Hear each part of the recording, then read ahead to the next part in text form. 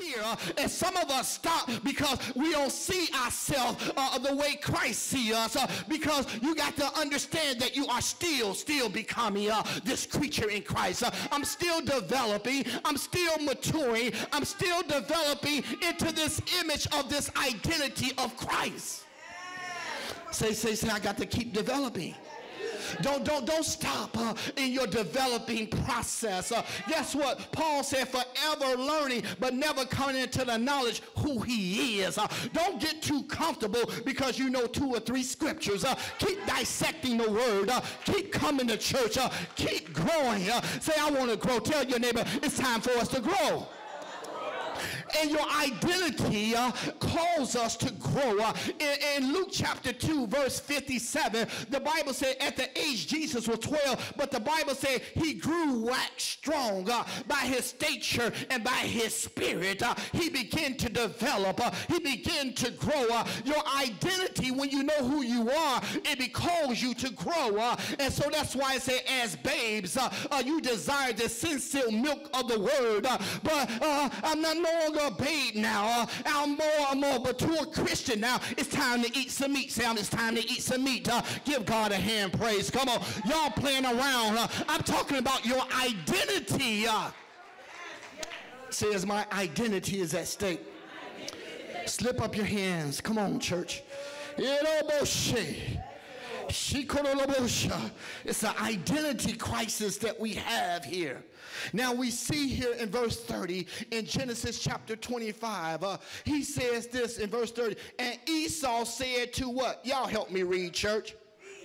He said what? Stop allowing the enemy to feed you. You've been at the wrong table. You've been with the wrong people. You're allowing the enemy to feed you.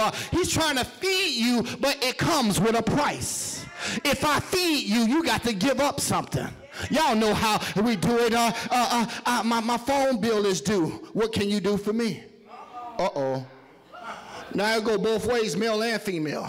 I ain't talking about one way now. And so God is saying that now don't prostitute your identity. Don't put your identity out there like it's careless. My identity in Christ means everything to me. Y'all need to talk back to me, church, because I'm talking about identity. Reason why we do everything because we don't know who we are. And that's why we say, okay, I can do this, I can do that. But when you know who you are and what you are and what rightfully belongs to you, you can walk upright. It's time to walk upright. It's time to stay right. I'm talking about your identity, knowing who you are. I ain't talking about, I still don't know my daddy, but do you know Daddy God? I still don't know my mom, but do you know your mama God? And so God is saying that it's time for us. I understand mama and daddy wasn't there. But God, you never leave me nor forsake me. God never abandoned me. God never rejected me. God never despised me. God is there. I understand that we lost loved ones. We want to know our biological parents. But if they're not there, God, you are there. You will never leave me nor forsake me. God, through my pain and through my trials, it was you that was there. When I want to give up on life, it was God that was there. When I couldn't feed myself, God fed me. When I didn't know where to go, God made a way for me. Yes, he did. Yes, he did. Reason why we escape some of the things, because God sees purpose in us. What you think really is a problem, what you think is a problem is really purpose. Your problem is not a problem, it's your purpose. It's the problem that will drive you to your purpose. Yes, it will. And so I thank God for some things that have driven me closer to God. Let's deal with the text for a moment, because I got some things I need to share with y'all. He said, feed me. Don't say don't the enemy, I will not allow the enemy to feed me. He said, feed me with that red what? Stew. For I am what? Keep reading. His name will be called what? Verse 31, but Jacob said what? He said, sell me your birthright. You want some of this good homemade stew? I need you to give me something. And so we think that it don't come without a price when we serve the devil. The price is your soul. The price is your identity in Christ. He said, sell me that. Now check this out. Verse 32, and Esau said what? Stop right there, church. This is why I want to get to church. I don't care how you get to your lowest and you feel like you're about to die. Don't sell your identity. The enemy, I don't care how bad it gets. I can't lie. I cannot cheat. I cannot compromise. I cannot straddle the fence. For God I live. For God I die. I got to look unto the hills with cometh my help. For my help cometh from the Lord. Don't you know God is saying that in your dying state, I'm going to come through for you. At your very lowest, I'm going to come through for you. When you feel like you can't make it out, I'm going to come through for you. I need you, God saying, this is for somebody. I need you to hold on to God's unchanging hand. Hold on to his promise. Hold on to the character of God. Hold on. Tell somebody, hold on. Somebody is about to give up. God is saying there's a holding on. Even though it get rocky and weary sometimes, I'm holding on. I don't care how bad it get. I got to hold on to God's unchanging hand. I don't care how it looks like. I got to hold on to God's unchanging hand. God has been good to me. Even in the midnight hour, it was God. The Bible said, weeping may endure for the night, but joy cometh in the morning. Any morning time, he turned my morning into dancing because I'm holding on. Somebody need to hold on a little longer. Not even a little longer, but a little stronger. Hold on. Tell somebody I need to hold on. God got to come through. Now listen here. Verse 31, but Jacob says, sell me your birthright as of this day.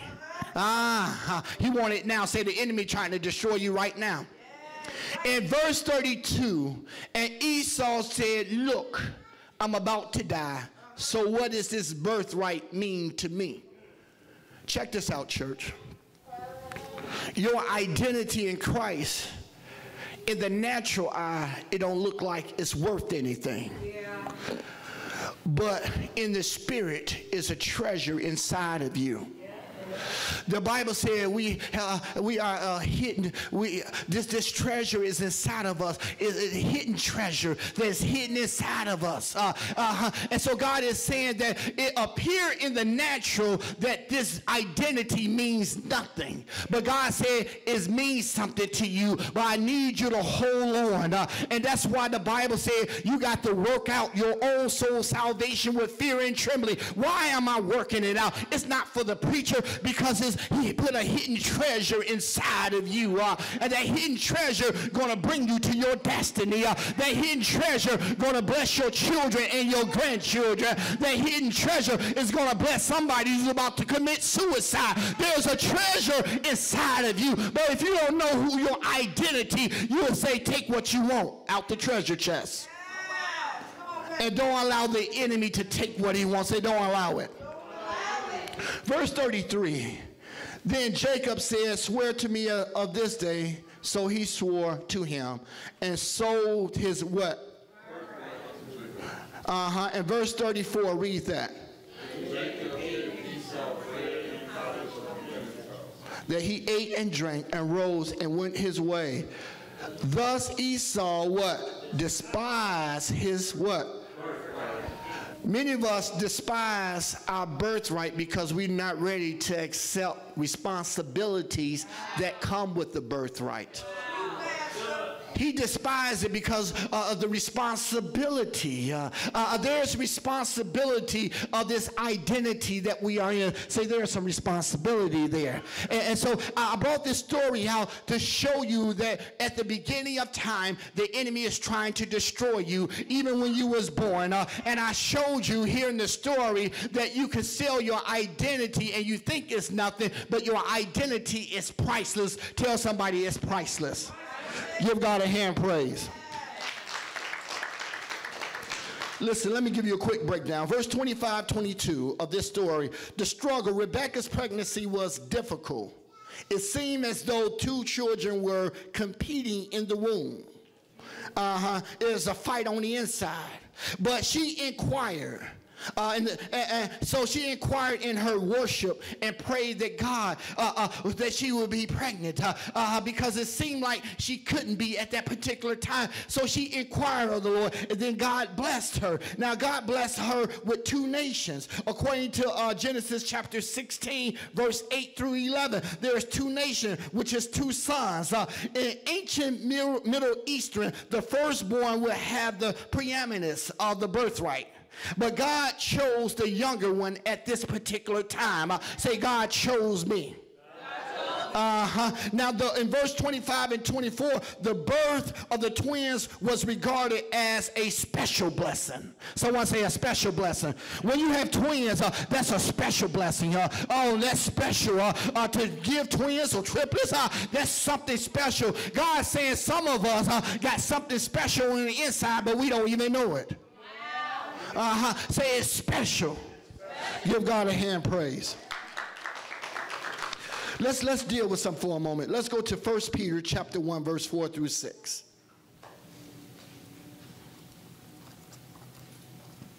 Is this word helping anyone? Yeah.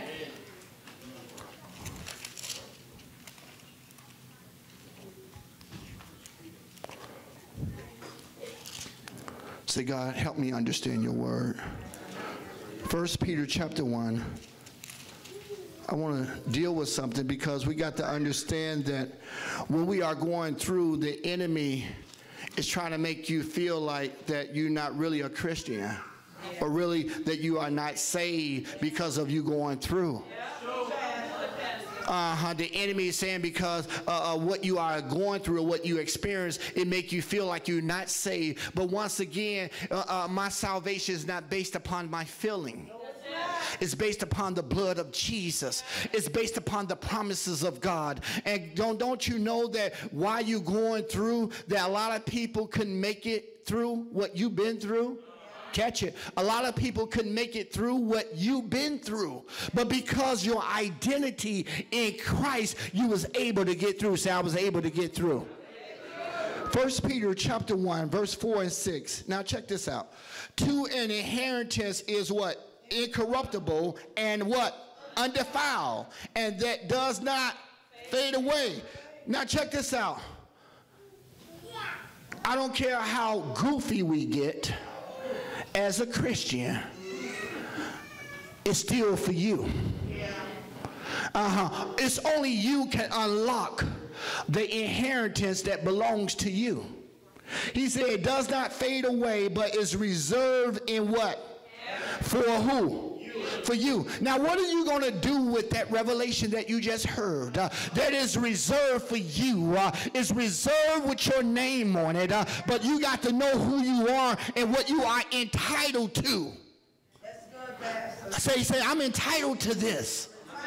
I'm entitled to the blessings of God. The Bible says the blessing of the Lord, he make it rich and added no sorrow. I don't believe playing pick six and going to the boat. They ain't no Lord. Oh, I just got blessed, Pastor. But look how many millions or thousands you spend on the boat.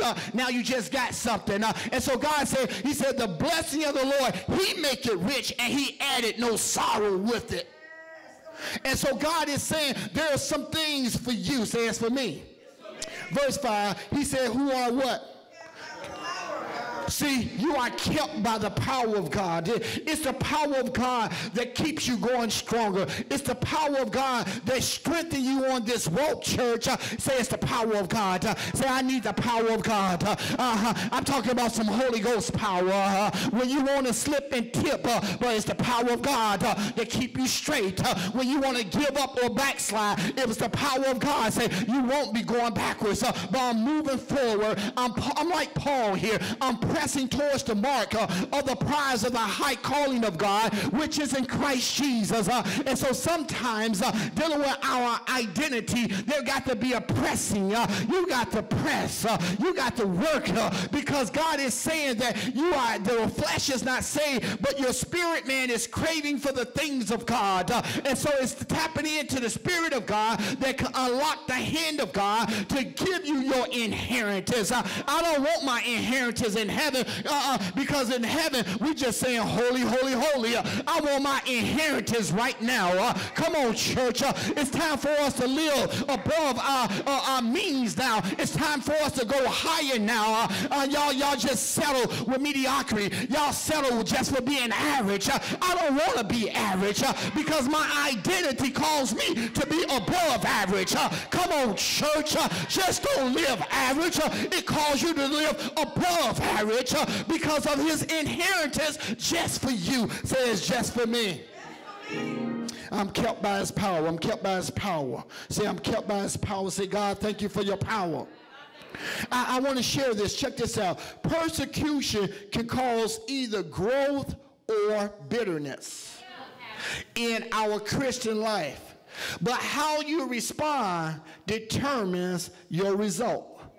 How you determine, it determines your results. What you choose. I don't choose to be bitter, but I choose, the Bible says, rejoice. And again, I say rejoice. It said, let your moderation be made what? Known unto all men, that the Lord is at hand. But be careful for nothing, but in everything with prayer and supplication, let your requests be made known unto God. And the peace of God, which what passeth all understanding, shall keep your hearts and minds through Christ Jesus. And when your mind starts tripping, it said, think on these things, things that are true and honest and just, things of pure, things of lovely, things of a good report. It told us to think on these things in Philippians chapter 4, verse 4 through 8. Read it. It's going to bless you that when you're going through, God said rejoice. And again, I say rejoice. And so as a Christian, we got to have some bounce back power. It's time for us to bounce back. It's time to get our business. It's time to bounce back in our marriage. It's time for us to bounce back in the community. It's time to bounce back because I know who I am. The Bible says, who report do we believe? I shall believe the report of the Lord. I'm not concerned what's going on in the White House. I'm concerned what's going on in the church house. Is there any radical people ready to go into Maywood and take the kingdom of God back? The Bible said the kingdom of God suffered violence, and the violence must take it by force. How about I stand to your